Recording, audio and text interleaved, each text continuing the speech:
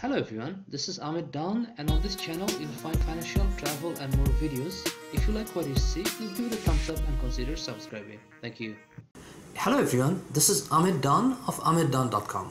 Today I'll have another episode of Chromebook tips and tricks video, and I'll be talking about how to find or where's the caps lock button on a Chromebook.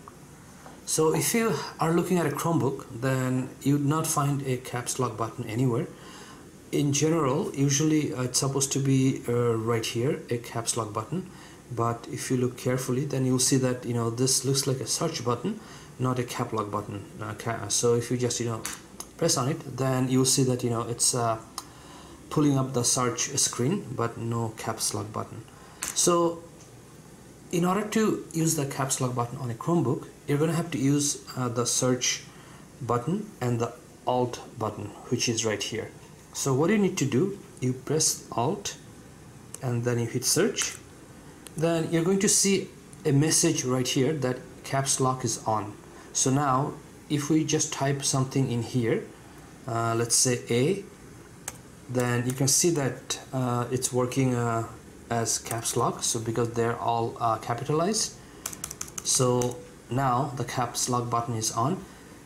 And if you'd like to turn off the caps lock button, then you have actually two options. Either you can just do the same thing, alt and search, or you can just hit the shift button. The only difference this time is that you're not going to see any message here mentioning you that the caps lock button is off. So it will there is no message, but it will be off. So for example, let's try alt and search button again. Okay, so we did that, we didn't see any message, and if I type in right here A again, then you can see that it's the caps lock button is gone, so it's just working as regular now. And if I had hit the shift button, it would have done the same thing. So to wrap up everything, in order to turn on caps lock button, hit alt and search. In order to turn off caps lock button, hit again this alt and search, or you can just hit the shift button.